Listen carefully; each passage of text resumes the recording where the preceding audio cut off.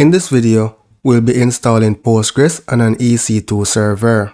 The operating system we'll be using this course is Ubuntu.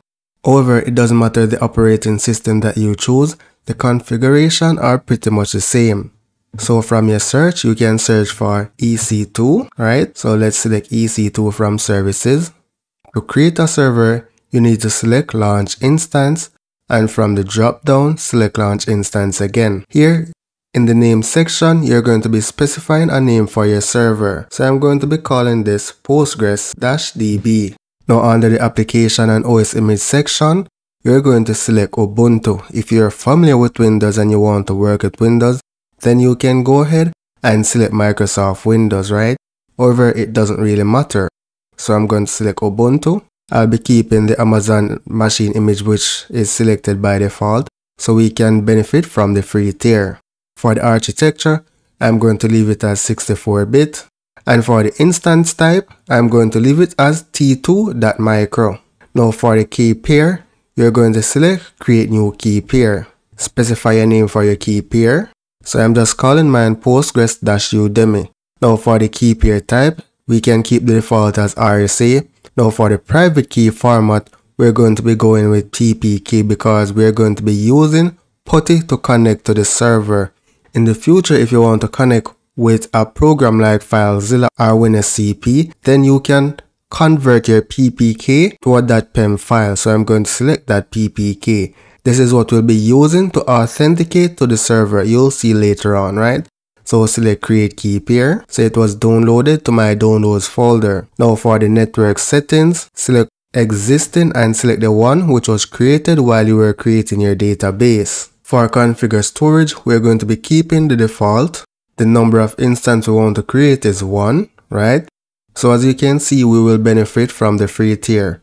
So in your first year, it includes 750 hours of the T2.micro or T3.micro in the region, which the T2 micro is unavailable, right? So instance usage on free tier AMIs per month is 30 gigabytes of EBS storage and 2 million IOs, 1 gigabyte of snapshot, and 100 gigabytes of bandwidth to the internet.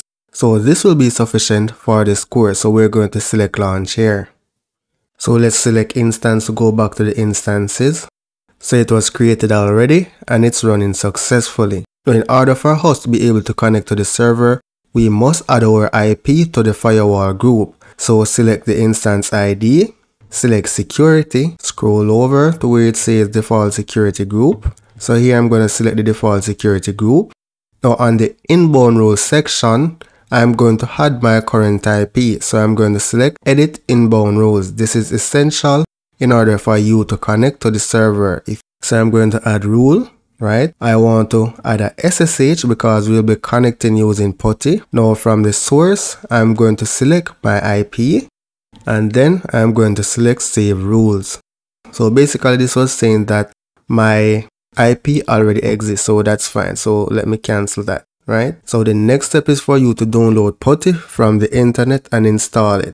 So just select download. You can download the version that works best for you, right? Once you download it, you install it. So I'm just going to go back to my console. I'm going to go back to the instances and grab my public IP so I can connect to the server. So here I'm going to grab my public IP by selecting this icon to do a copy. So here I'm going to specify the IP and I want to save my session. So each time I don't have to specify the IP. So I'm just going to name this session Udemy-Postgres. Now select save. However, we're not done yet. In order to connect, we need to use the PPK file that we downloaded. So under connection, expand SSH, expand authority, and then select credential. And then you're going to browse for the PPK file. So you can see that I have my Postgres-Udemy file. So I'm going to select open here. And then before I hit open, I'm going to go back, right? And then save. So each time I open PuTTY, I can just open Postgres without going back to add the credential. So let's select open. Now let's accept. And the default user is Ubuntu. So as you can see, I was successfully logged into my database server. Now the next step is to install Ubuntu on the server. So I'm going to maximize this here. I'm going to go to my documentation for the installation. Let's minimize that. So I'll be using this documentation here from DigitalOcean, right? So first we are going to run the sudo apt update. This will take a few minutes to complete. Now the next step is to install the Postgres contrib. So let's grab this command. I'll leave this documentation in the resource section of this video. Select yes to continue.